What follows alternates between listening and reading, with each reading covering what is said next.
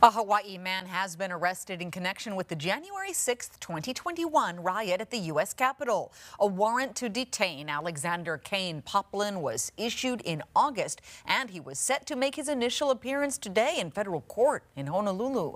Authorities allege Poplin repeatedly struck an officer with a flagpole. He was identified as a participant through his social media posts about beating police officers at the Capitol that day. The demonstrations, which turned violent, temporarily halted certification of the Electoral College vote count for the 2020 presidential election.